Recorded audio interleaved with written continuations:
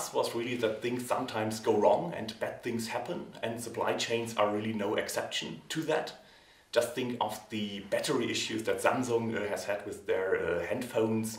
Think of recalls in automotive because of faulty airbags. Think of the product delays that Apple has had in launching new products because of supply issues. So if we look at that, we see that also very capable companies actually continue to have disruptions or quality issues in their supply chains. Now the interesting thing is, if you look more closely at individual cases, you will see that sometimes such disruptions can actually have positive outcomes for the supply chain in the long term. They can be like a wake-up call, right? So that they make people notice that the degree of communication, the degree of collaboration they have had is insufficient, and that improvement needs to be taken to make the supply chain more resilient and more efficient maybe even. In other cases, however, you also have increased conflict after disruptions, where the involved parties start suing each other and where the relationship might in the end even break up. So the question for us was, what makes for these differences in the outcomes? What determines whether a disruption in itself a bad thing in the end leads to increased collaboration or leads to increased conflict in the relationship? Now, if you think about that question, there are a lot of different factors conceivable that might play a role here. You have a structural background in the relationship. For example, how is power distributed between the parties? You have the disruption incident itself. For example, how severe it is. Then you have different actions that the supplier or the buying firm could take or not take. And you also have people, human beings involved, so there might be cognitive, behavioral factors at play as well. To handle this complexity, we chose a configurational method of analysis. This allows us to look out for unique combinations of factors that we call configurations, that in some lead to either conflict or increased collaboration following supply incidents. The last decision we had to take was, what is the empirical setting that we are investigating this in? And we chose to look at the relationship between buying firms in the US and Europe and their suppliers in China. We chose this because, speaking to CPOs across industries, really the consistent picture we got was that this continues to be a particularly challenging setting where you can really see the good and the bad of supplier-buyer relationships.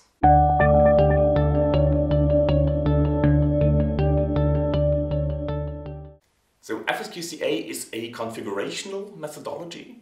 This means it allows us to identify unique combinations of factors that in some lead to a certain outcome, in our case, a collaboration or conflict. As such, it is quite different from the perspective we take, for example, in regression analysis, where we are assuming A leads to B, potentially moderated by a few factors. So the basic idea behind FSQCA is that each individual factor can play out very differently depending on the other circumstances, and that we can have very different configurations that still can lead to identical outcomes. This is easy to see if you think, for example, of two firms that have very different strategies.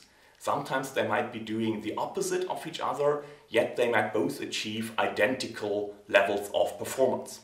So in this case, you would see each of the firms has found an effective configuration, an effective combination of strategic factors that allows them to achieve the same performance. And FSQCA is drawing on a larger set of data to try to surface such configurations.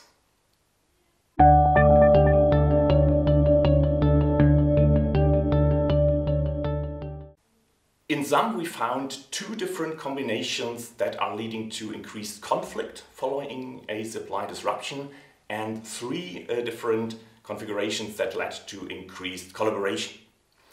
Now, across those, there are a few common themes. The first one is that it appears to pay out to have a relational governance between the buying firm and the supplier rather than a contractual governance.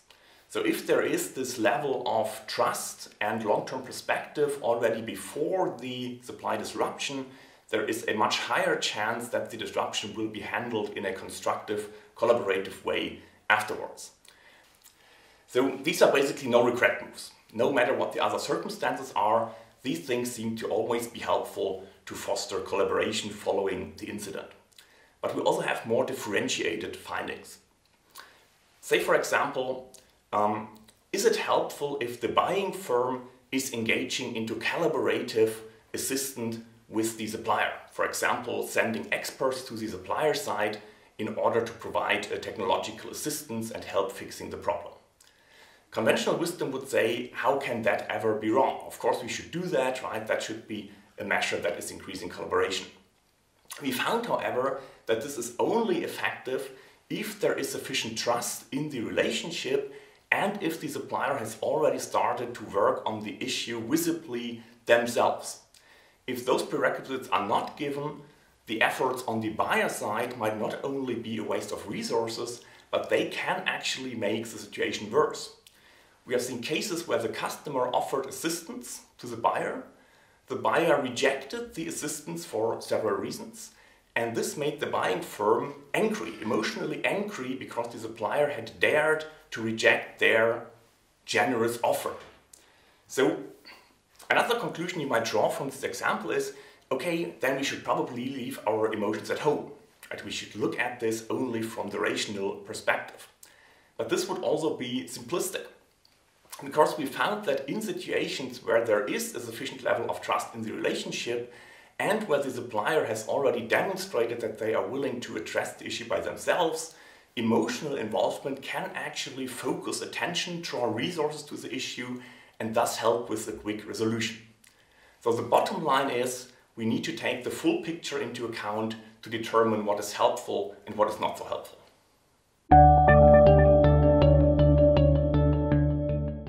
In the paper, we provide very specific recommendations on what managers can do in certain situations. If you ask me to sum this up on the highest level, the takeaway for me is really that we should be more careful with advice we are getting along the lines of do more of A and you will be more successful. Because as we have seen in this research, doing more of A can sometimes lead to good things and sometimes lead to bad things. So what I would suggest is, if you're looking at successful companies or successful managers that you would like to learn from, pay attention to what are the combinations of factors, the interplay and the mutual reinforcement that is accounting for their success. So ask yourself, how can you recreate this mutual reinforcement for yourself rather than just trying to imitate one or two isolated actions that by themselves might not lead you anywhere.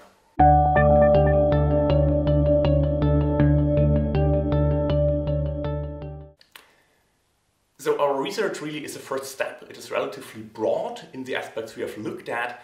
For us, the next step will be to look more deeply into the individual factors we found to be relevant. A clear candidate is the cognitive aspects.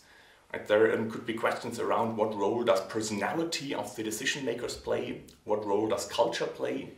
Would our findings be similar if both the buying firm and the supplier were located in the United States rather than the US and China, for example? Another interesting question we are seeing is temporal dynamics or past dependencies. So is there a build-up of collaboration or conflict over time? And what can firms do to break out of this potentially downward spiral and come back on a trajectory that is leading them to better collaboration?